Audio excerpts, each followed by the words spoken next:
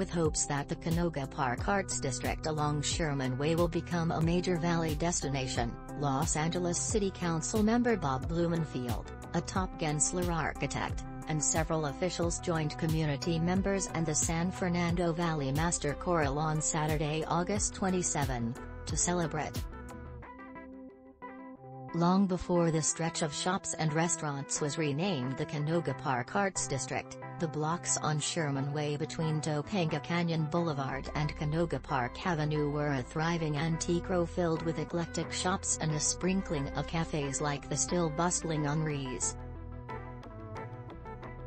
But the devastating 1994 Reseda/Northridge earthquake severely damaged many of the street's long-standing brick buildings. The weekend destination, which once drew shoppers and antique snoopers from throughout Greater Los Angeles, struggled to recover. Today it's getting back on its feet with a mix of old and newer shops including Retro Relics Etcetera. It's fabulous.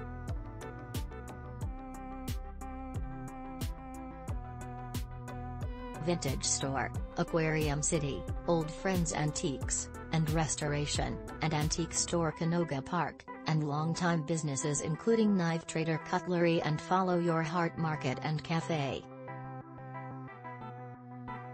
A block south, a busy longtime Goodwill Store has survived and thrived.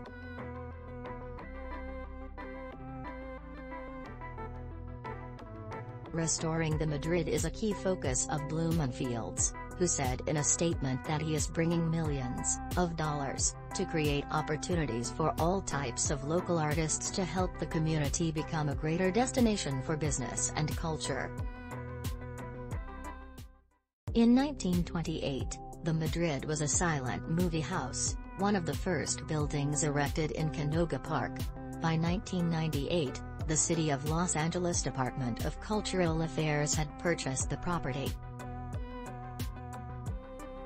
It hired Gensler, the global architectural firm, to oversee renovations that will include a new lobby space, upgraded backstage facilities and upgraded sound gear. Blumenfield's office says the council member secured nearly $8 million to renovate the 430-seat theater, with a projected grand reopening during the 2024 to 2025 season. Less than a half block away, the city has purchased Taxco Theatre, which will also close its doors soon.